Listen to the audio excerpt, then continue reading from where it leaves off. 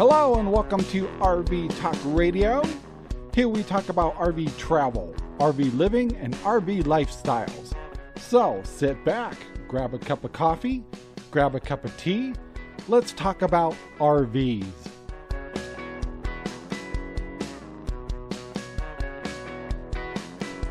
Hey, welcome to RV Talk Radio. I'm Rob. I'm your host. And we've had a great week, and we have a great interview for you today. Today's show is going to focus on Dish Network for your RV, and also a little enterprise you may be interested in earning extra income for supporting folks that are snowbirds. So I urge you to kick back and listen to our interview in a moment. But in the meantime, let's talk about contacting us. Yes, I know I bring this up on every show, but don't hesitate to get on our website at rvtalkradio.com. Go to our contact page, and if you have some suggestions or ideas, an RV product or service, or a service that supports RVing, please contact us and let us know what you have on your mind. We don't mind a bit, and we will try to get back to you as fast as possible. We also urge you that if you have some ideas or suggestions for the show, to once again go to rvtalkradio.com, go to our contact page, and give us a detailed note of what you would like to talk about or like us to talk about. We also can be contacted directly. You can talk to me, Rob, at just rob@rvtalkradio.com. Those emails come directly to me. So please take the time, contact us. We'd love to talk to you.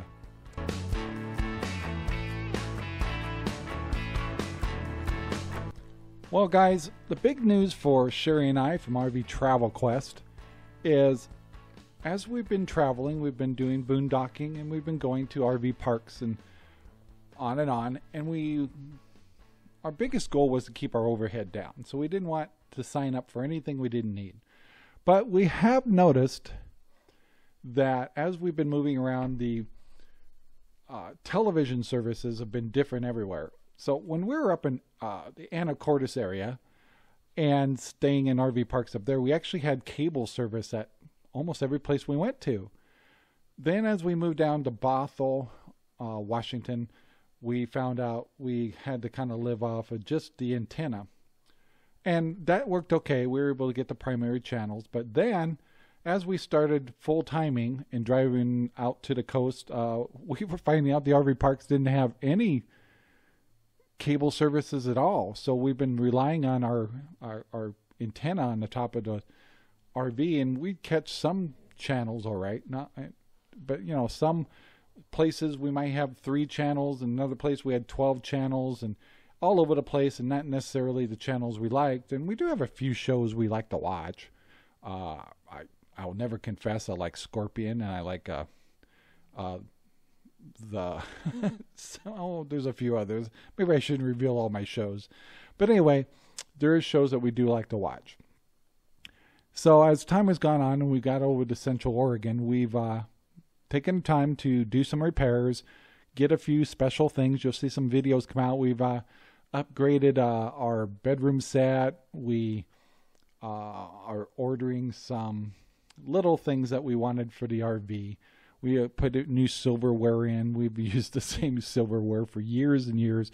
We owned boats before we had RVs, and we're actually using some of the same silverware, cheap silverware from those different recreational vehicles. And Sherry and I said, that's it. I've had it. We've actually took the time and replaced that. And, so one of the things that have come up is television. So we finally decided, yes, let's get a satellite system put into the RV. And so we put a lot of thought into it. And there's a lot of really cool stuff out there. But we wanted to make sure that if we're going to get satellite TV, one is we got shows that we wanted. 2 is nothing is more irritating than to spend the money to have dish TV and have an antenna on your roof, and then only to find out that you've got this really nice RV spot, but the trees are blocking your signal. So we wanted to make sure that our satellite receiver, the physical receiver that's outside, was mobile. So we went with a model called a Tailgater 2. And that's all I'm going to tell you about that, because I was lucky enough to be in Central Oregon with a dear, dear friend of mine from 17 years of friendship, who's taken care of a lot of my services when it comes to putting in Dish Network. And so when I decided to set up our dish, the first thing was to call Scott Whiteside. And the name again is Scott Whiteside. And he has been in the business for years. And there's nobody I would trust more. I don't care where I was at, whether I was in Oregon, Washington, or down in Arizona, I would still call Scott for setting me up, because I trust him and he saves me money. He will not suggest anything I don't need. And even if it's a less commission to him, he'll take care of you. He's just ethical, plain old ethical. So the other great thing about Scott is I found out he had a very interesting business. And the business pertained to people that were snowbirds leaving the area. It wasn't something that RVers got. It's something that RVers receive that need the service.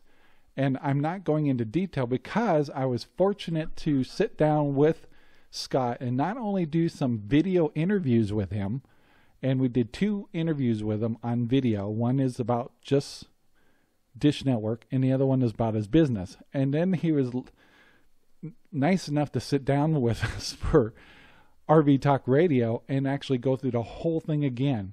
So I commend Scott for sitting down and going through all these questions and answers that we put him through, and he did a great job. So on this show today, we are fortunate enough to have Scott on our show. So in just a moment, we're going to give that interview to you. So on to the next subject, first of all.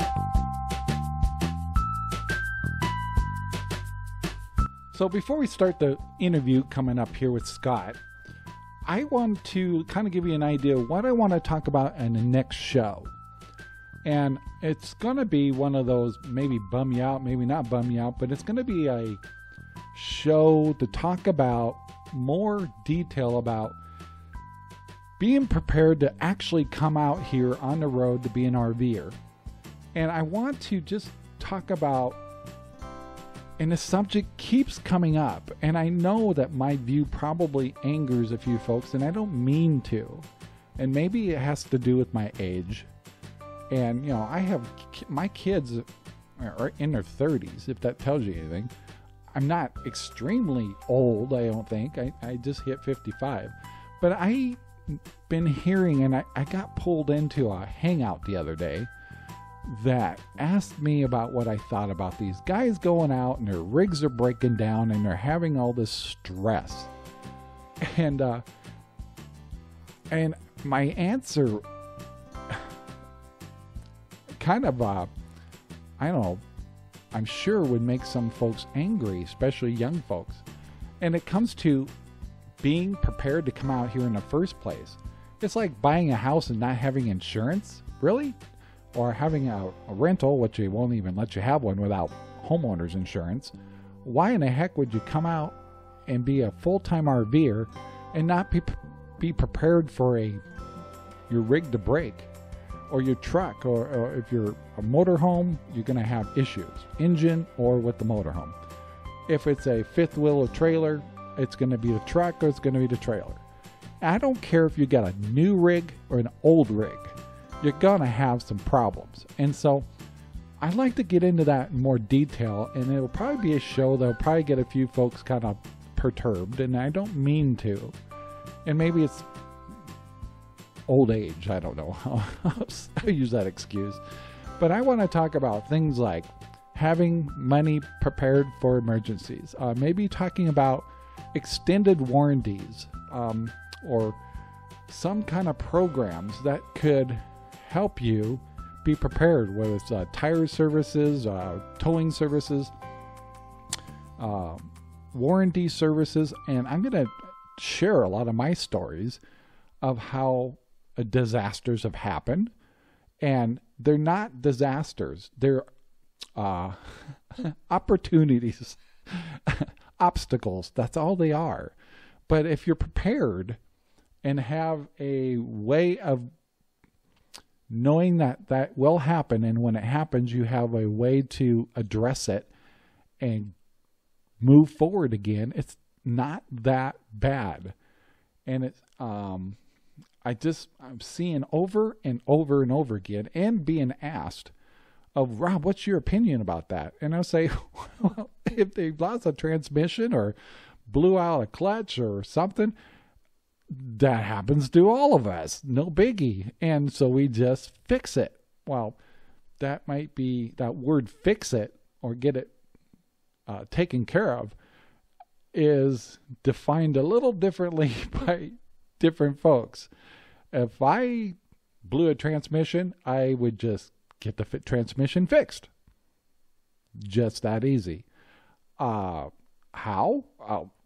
It's either by having money prepared or having a extended warranty or things like that. That's the kind of stuff I want to talk about next week. And so I want to put a little thought into it. And reason I'm bringing this up is I want you, the listener, to start shooting your opinions and ideas about being prepared to come out on the road full time in an RV. And I want to hear from every age, whether you're 20, 30, 40, 50, retired. What do you do? What happens, and how do you address problems with the RV or the vehicle or towing vehicle? Are you prepared? What have you done? What's some ideas? And let me pass them on to other people. But I also want to address the folks that are not prepared. And you may not like to hear our opinion or our ideas. Because if you're 5 states away from your hometown and you are in trouble, that's scary. I don't care who you are. And if you don't have something ready for something like that to happen, you could be taken advantage of very easily. And if you're got a channel, or maybe you're reporting your viewers, don't need to be the victim. Let's put it that way. And so those are the kinds of things I want to talk about. And I know it's going to be one of those controversial kind of shows. And I apologize. It's not that way. Just so many people that are so excited to come out here. And we want to make it a pleasure to be an RVer. And to be a beginner, a disaster can happen right away, in the middle, or maybe hardly at all. It's a lot of preventative stuff that we want to share with you. So that's all I have to say about that. But please contact us with your opinions, folks. Get on our website or wherever, whether it's YouTube and you're hearing this show, give us your opinion on that. So the next thing I want to go on to is our interview with Scott Whiteside. And the first thing we're going to talk about with him is the Dish Network, and he's a representative for them and an installer. And then after that, he's got a business that he started a few years ago that he's going to share with us that doesn't necessarily benefit him either. It'll benefit you. So this show is really worth listening to. So kick back, and here's the interview with Scott Whiteside. Well, hello, this is Rob from RV Talk Radio, and today I have Scott Whiteside from Central Oregon. And we're going to talk about 2 subjects today. And Scott's a good friend of mine. And his main business is Central Oregon Satellite Solutions.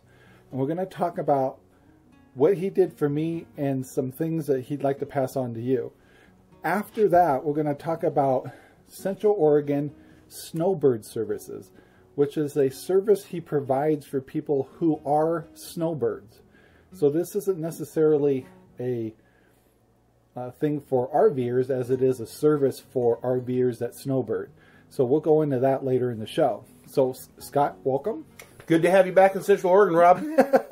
Yeah, a lot of our listeners know this used to be my old home, so we met 17 years ago. 17. Yeah, so we both managed to survive all this time. Barely. Yeah, so we both have quite a few war stories, don't we? few war stories from Central Oregon. That's right.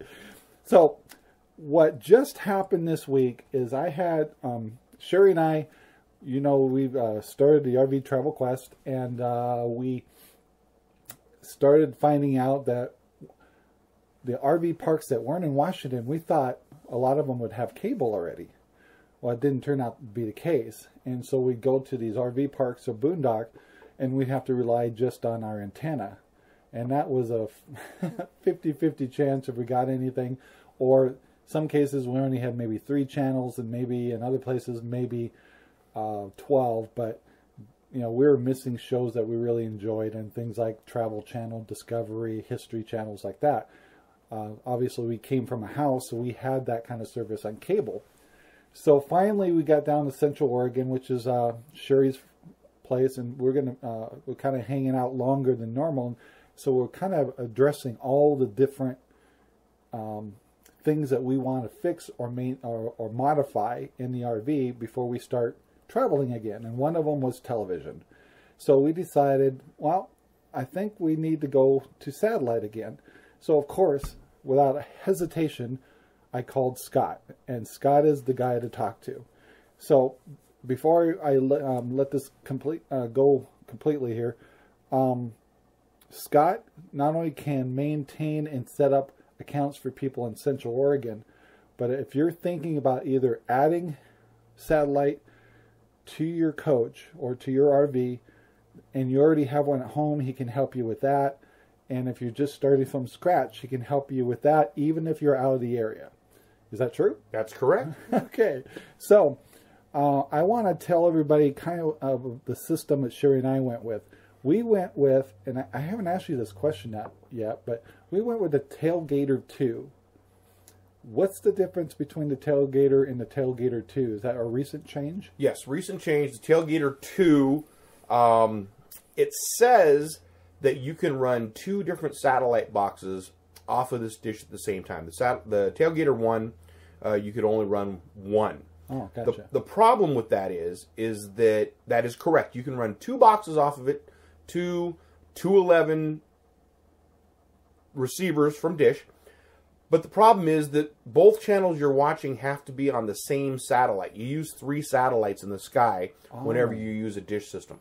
So if you try to change channels on one of the boxes and it's not on the satellite that you were currently watching and the other box is watching, it will screw up one of the TVs. And it doesn't happen very often that works for everybody. So if you do that, be prepared for possibly some frustration level in the learning curve. Most people are perfectly fine with having one box with one channel at the same time in a building as small as your RV, and you don't have as many hassles if you do that. And that's exactly what Sherry and I did. As if we're watching a television show, typically if we go to bed and we still want to watch a show, we're typically either watching a show already and we're just continuing into the bedroom. We just have no need to have 2 different boxes for 2 different televisions. Right, and most coaches are wired so that you can do that very easily. Yeah. You can have the same thing going on in both rooms at the same time. Or you can be watching a local antenna in one room while you're watching the satellite in another room. No problem with that whatsoever. And that's exactly what Sherry and I did. And the other thing is, the reason we went with the Tailgater 2 is we've dealt with what do they call the King box?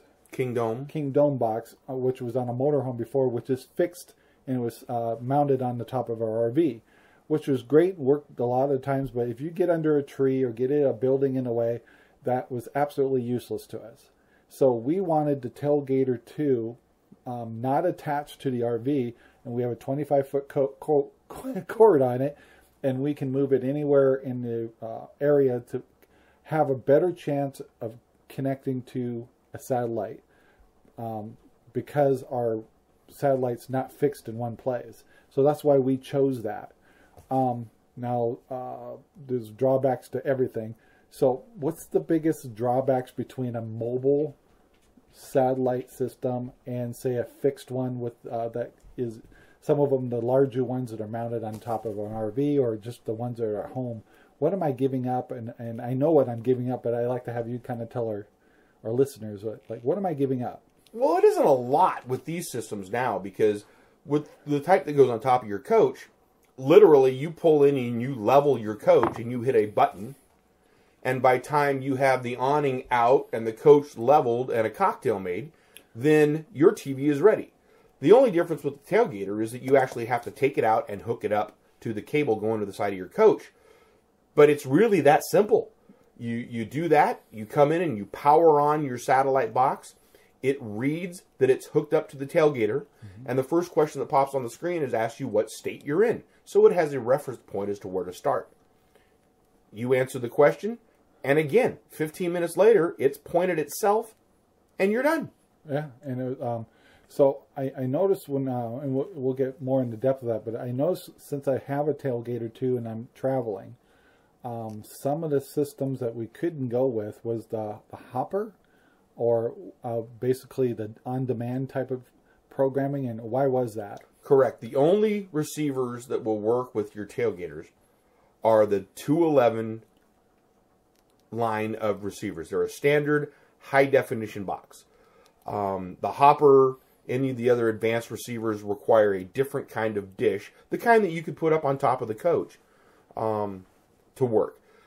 You can turn your 211 into a DVR by adding a specific kind of external hard drive, which will allow you to pause live TV and record programs while you're gone. Nice. So that's basically my biggest differences between having the Tailgater and say a more modified or that's correct, more advanced satellite then. Yes, and the Tailgater is the only portable dish system that will provide high definition to your equipment. DirecTV, you have to have one that goes on top of the coach because of the kind of satellites they use. There are some cubes out there that will work with DirecTV, but it will not provide you with high definition service through DirecTV. Dish is the only one that has that capability through the Tailgater. Yeah, so I want to remind our listeners is you may have a lot of questions between the differences between Dish and DirecTV, and you may have some questions about, can you maybe add something to your current account already from Dish to your RV. In our description, everything we're talking about here, or as far as references to Scott, is available to you. You'll be able to see his phone number, his web addresses, his Facebook. Everything that we talk about in this show will be in the description. So don't hesitate to contact him. Scott can service people outside the area, and I don't typically stand behind a whole lot of folks if I don't truly trust them. And I've known Scott for a long time, and I know you'll be satisfied with the way he interprets the information, how he presents it to you, and he's always been in my best interest to save me money. And I like saving money, and I know everybody likes. I like to save people money if I can, and I appreciate that a lot. So whether it's the equipment you're using or what kind of programming you choose, Scott is very informative on all those subjects. So the next thing I want to talk about is, since I have a Tailgater too, and for those of you who are wondering what that looks like, it looks like a Darth Vader helmet. That's what I call it. Yeah, and it's very light, and when you see it, you think it's going to be heavy. It's very, very light. So I have a couple of concerns about it, is being that light. If I'm just setting it on a table or setting it on a TV type of table or something, because there isn't a lot of weight there, that thing could blow over easy. And I'm not all that thrilled about just putting it on the ground. So they do make tripods and different kinds of mounts for that if you want to. And Sherry and I, if you go to Amazon and look for mounts, we're getting a little tripod that actually the Tailgater attaches to on the top. Just takes it off the ground a little bit, and you can anchor it into the ground. Kind of gives you that peace of mind of it's going to make it a lot harder to steal. Yeah. And I can lock it up against that and make it a deterrent. At the same time, to keep it from getting dirty or muddy, or depending where you're at, What's some of the other kinds of equipment you've seen for the tailgater other than just sitting it on a picnic table or on the ground? Well, there are some aftermarket ways to attach it to the ladder on your coach, to a window because these are also great for commercial truck drivers. You can attach it to the window. And these are the first tailgater you could not mount to the top of the coach. This one you can. So that's a great way to ensure that it's out of the way. It doesn't get tripped over, doesn't get run over. But they also do make, on the tailgaters, there is a way for you to take a cable lock and attach it so that somebody just can't walk up and walk off with your tailgater. Yeah, that's what I like about it. Is because of the handle, actually, you should be able to put a cable cord right through that. Exactly. So, and that's exactly what Sherry and I are going to do. So moving on from the equipment to the service, one of the things that are going on now, and by the time you hear this report, it may change, but right now Dish has what they're calling a locked-in price. And I liked it a lot because everybody has the same beef. We sign up for a service, and as soon as that service is over, after 2 year, a price goes up, and then something else makes it go up, and pretty soon what started out to be a $89 program, you're now paying $130, and it just keeps growing. What's Dish doing right now that it's kind of it impressed me, and it made me a little more happier to sign up? Well, Rob, currently they're offering a 3-year price guarantee. And normally, yes, you would get it for 1 year at a discount, and then on a 2-year contract, and your second year of your contract, you would have to pay the normal everyday price, which is still a good deal in my opinion. But there was a little bit of sticker shock. So now what Dish has done is you still only have a 2-year contract, but they are doing a 3-year price guarantee. So your bill will not go up, not only for your contract period, but for a year after your contract is over. Nice. And that's completely unheard of. Nobody in the industry does anything like that. Yeah, and that was a big thing for me. I know everybody I know that has to do with anything with television. Biggest complaint is it's nothing like when I first signed up. Correct. Yep. Your bills always go up. Yep. And so, anyway, and the next thing I wanted to talk to you about was, and I mentioned it already on the show, but you can easily support people outside of this area of Central Oregon. Is that true? Oh, I do it all the time. I get phone calls from people that I've sold Tailgater 1s and Tailgaters 2s to, or put the systems on top of their coaches, from all over the country with questions on how do I do this, what did I do wrong. But even if of a new customer, if you want to add a Tailgater and a 211 to your existing Dish Network account, or if you want to subscribe and be a new customer, I can ship you the equipment, I can pre-activate the equipment, get it in your hands, give you information on how to install it, which is very simple. There's nothing to it. And do some phone support with you once you get the equipment and you're ready to hook it up. Yep, and just doing the show, in between breaks, what we're doing here, I saw Scott taking a phone call just to support one of his clients, and this is a Sunday afternoon, so... and they're in Palm Desert. Yeah, that's true. And so he means what he says. The other thing I wanted to talk about is, and I was kind of impressed, and I'll tell you what happened with us, is we're actually boondocking on Sherry's father's property. He has Dish Network. And so what was really nice, and you know, Sherry's folks are getting up there in age, is we were able to give them a little break in their monthly bill of $5 a month, because we were able to use the referral program from his Dish Network account. And in return, that gave us, for 10 months? 10 months. $5 off of our account. So can you explain a little bit how the referral program works? You bet. It's the Refer a Friend program. You can call Dish and you can request some certificates to be mailed to you. You can go to the website and log in, and you can request that they get emailed to you, or you can request they get emailed to your friend. And if that is used during initial ordering of the system, then the referrer gets $5 a month off for 10 months. The new customer gets $5 a month off for 10 months on top of your discount already. And anytime you use 3 of those certificates in a quarter, at least at this time it's 3 and a quarter, Dish has a program they call Dish Perks, where you as an existing customer can gain points and get free gifts from Dish for using those Refer a Friend certificates in a quarter. In the last 2 years, I've received a free iPad, a free PS4, and a free set of Bluetooth headphones to use with my hopper, all from Dish just for using my referral certificates. It's a great deal. Yeah. And so anyway, if you have a friend that has, or a family member that has Dish already, that's a program that you could help your own family out. So the next thing Scott pointed out to me was a really clever thing for RVers.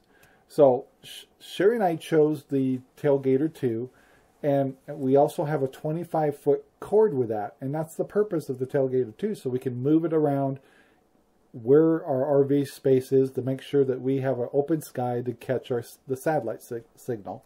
So it hasn't happened to us yet, but sure in heck, since Scott brought it up, it's going to happen. And so his idea that he just told me was like very simple, nothing to it, but really you think about it, it's going to come in handy. But what if you have to take your cord and go across the trail or go across the road where cars are going back and forth? Will those will damage your cable, won't it? Oh, you bet. Yeah, you get a car drive across a standard RG6 cable a couple times, and it will ruin the integrity of the cable. You'll start getting a short. You'll start losing signal until it's completely gone. Yeah, so what was your suggestion? You just carry an old used piece of hose, and about 15 foot long or so. And if you have to stretch your coax cable across the street to get your satellite dish or your tailgater up and running, you just run it through the hose first, lay it down over the roadway, so that if somebody does have to drive over your cable because you had to move the dish far enough away to get away from the trees, then it's protected and you won't suffer any damage and you won't lose any picture. Great. So the last thing I wanted to ask you about was Sherry and I were concerned about, okay, there's some places you go, and I've been in them where I can't get my satellite to hook up, and yet I can still get a signal through my regular antenna. What do you recommend for RVers that should we keep our antennas where they're active for us to use so we can still get local channels? Yes. With satellite programming, the federal government tells the satellite provider which locals they can sell to you, depending on your home area. So when you travel around, that signal is only broadcast to your home area. So as soon as you get away from your home area, those channels will disappear on your guide. So if you're traveling a lot, you don't want to have to call Dish every time you move to a different city and tell them, well, now I need you to change my address and change my locals to this different area. So we can incorporate your local antenna, which most of the coaches have, right into your system. And those local channels will show up on the guide of your satellite for no matter where you're at in the country. Every time you set up a new camp, you just run the program to search for the digital off-air channels in your area. And so you've always got the local channels for wherever you're at right there on the guide of your satellite system. Sweet. Hey, before we let Scott go on this subject, what's a good phone number for people to contact you at? You can always reach me on my cell, 541-420-5772. And you don't have a website, but you do have a Facebook page. Is that correct? Yes, just Central Oregon Satellite Solutions, a search on Facebook, and you'll find me. Sweet, sweet. So, folks, if you have some questions or you're thinking about extending your systems to your RV, or you don't have a system at all, I highly recommend. He's a good friend of mine. I've known this gentleman for 17 years now. So if you are thinking about it's time to get yourself a television system in your RV or maybe a boat or anything else, give him a call and see if he can help you out. I highly recommend him. So Scott, I want to thank you very much for your information and for Dish Network and your solutions. What I want to do is switch gears with you. And so the next thing that Scott is involved in is actually a very clever but very necessary service that you provide for RVers. Is that correct? Yes, for anybody traveling the country in the off season and the winter months here in Central Oregon, we know how cold it can get, and some people just aren't ready for that anymore. So we have a company, Central Oregon Snowbird Services, and we will check on your property, send you email updates, usually from your driveway, letting you know the status of the house, and if there's any problems, so that you can have a little peace of mind when you're traveling that one of the biggest investments you're going to make of your home is safe and sound back here in Central Oregon. Yeah. Now you guys have a website. It's actually called Oregon Snowbirds with That's an correct. S. That's .com. correct. Okay, and the same phone number that we were talking about earlier. What's Yes, the it phone is. number for your business? 541-420-5772. Sweet. And so I have a couple questions for it. So basically, if I have a house and I'm going to go to, say, Yuma for 4 months, what can I expect, or what should I be asking, or what kind of things are you going to be doing for me? Sure, we'll take a walk around the house with you before you leave to make sure that it's all secure, it's ready for winter, give you some pointers on things that may need to be changed before you leave. And then once you're gone, we'll get on a routine of when we're going to inspect your house, and we do an exterior perimeter walk of the house, make sure everything looks good from the outside. We'll check your water pipes, make sure nothing's broken, no problems, nothing's frozen up. We'll flush the toilets and run the water in the showers, because the seals in the toilets, that long without having water, can crack and can damage and cause leaks or cause the device not to work properly. We check your heating system, check the windows, make sure the proper lights are on or off, depending on what you're using. Security systems are set properly. Heating and air conditioning systems are set properly. We can even water some house plants that are inside that you really don't want to die while you're gone. Just anything you can possibly think of to maintain the integrity of your house while you're away enjoying your vacation. Gotcha. And the numbers are different for every household and stuff, I imagine. But what typically the numbers you gave me, I'm just going to say, seem to be very affordable, and it seems like a service is definitely worth every penny. And so, do you have at least are your prices a little different between the size of houses and property? Not the size of the houses, the location of your property, how far we have to go to maintain, how often you want us to check your system. Most people do either once a week or once every 2 weeks. With Central Oregon winters as cold as it's gotten the last several years, we've had some -17 and -24 degree weeks. I recommend that we visit your home once a week, just to make sure that everything's in good shape. Turn different lights off and on, make the appearance of somebody being there. Drive our vehicles up your driveway and back out during snow conditions. It looks like somebody's coming in. Just anything to make sure somebody thinks there's somebody around, and I don't want to mess with that house. Wow. That's those are things I don't think of, and that's why it's nice to have somebody that's focused on this stuff, that tire tracks in the snow. You didn't even think about that, but a burglar would. Yes. So, do you maintain pets or livestock? That's a tough one, because pets and livestock need to be taken care of daily, and we don't make once-a-day trips to your home. So that's more suited for somebody whose profession that is. Somebody local in the area that does pet sitting, taking care of your horses. That's not a position that we'll take on. Yeah, and that makes sense. If I had horses, I probably would want a horse person taking care of my Exactly, and horses. I'm not a horse person. Neither am I. So the next thing is, can you or will you take care of my mail or my newspapers?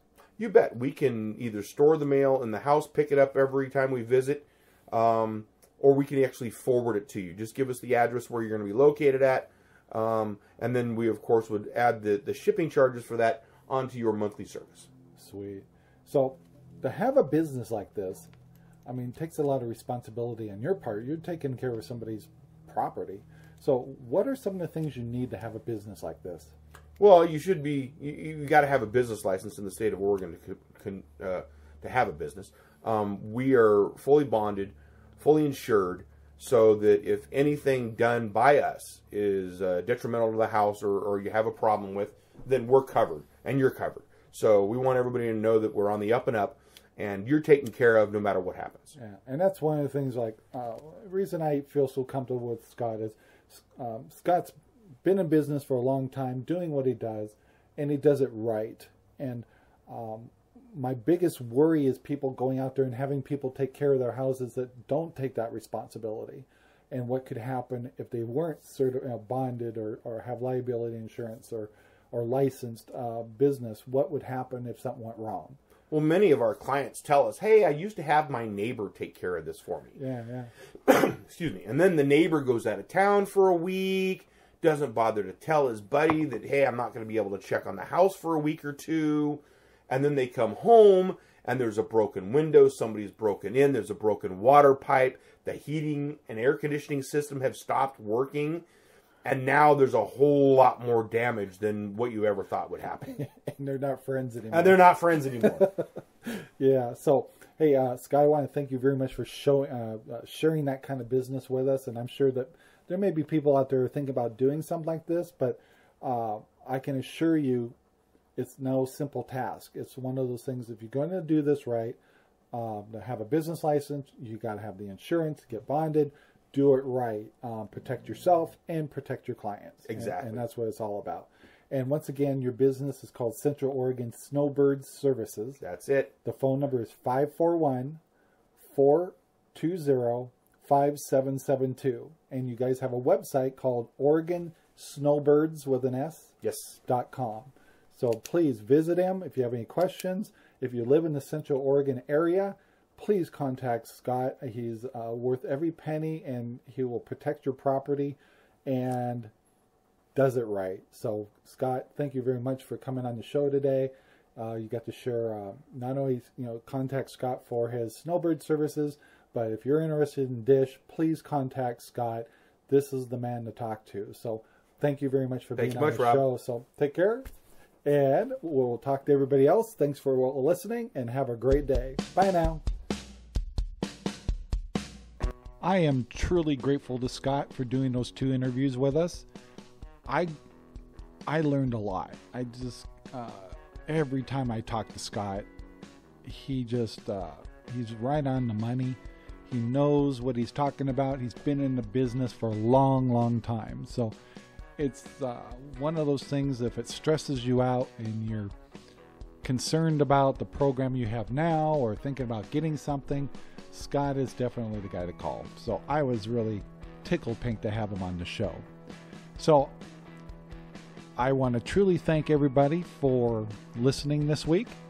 Once again, back in the original subject for next week, I wanted to make sure to remind you to contact us about your suggestions, concerns, and ideas that pertain to being prepared to actually come out on the road as an RVer. Tips and tricks of having money set aside, extended warranties, things like that, services that you may have used and it was a blessing come true that you were spending the money for that service. Shoot us the notes and send us your ideas and experiences. So I hope next week is going to be a very educational show and probably get some folks riled up a little bit, but our heart's in the right place, and that's what our show's all about. So I want to thank you for listening. I'm Rob Scribner from RV Talk Radio. Thank you so much for listening, and we'll talk to you next Monday, and we'll have some great stuff to talk about. So have a great day, everybody. Bye now.